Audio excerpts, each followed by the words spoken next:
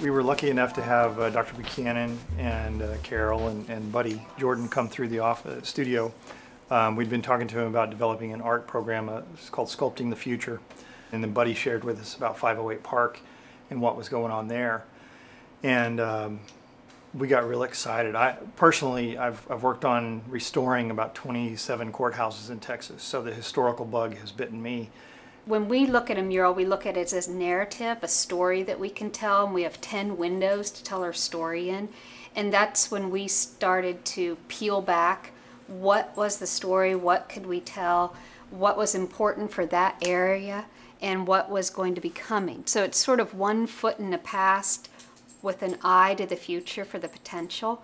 And we decided to really focus on 1936, and in particular, we were inspired by artwork by Alexander Hogue and Jerry Bywaters. They were both important artists at the time, and Jerry Bywaters is the grandfather of Pat, who's involved in this project. The process is to start with the written word, and the written word tells us the narrative, and then from that we can go to sketches from there. Just like an architect, you have to sketch out a building and then you go to the actual renderings and the scales. Well, we started all the way back with sort of the beginnings of Dallas, a little bit of that. This is the first house / post office / trading center. So the center panel is sort of taking from Jerry Bywaters' Trinity Viaduct painting, where it's a bit of a populist view of what can be, showing many races along with the work that's going on, the development and the building of the city. It was important to us to start way back at the beginning. A reference, we quickly moved to 1936, but our last panel is definitely about art.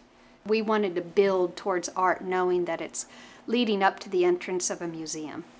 We thought what would be fun is having perhaps Alexander Hogue and Jerry Bywaters in our mural itself. So we show them in our last panel on a scaffolding doing some painting in Fair Park.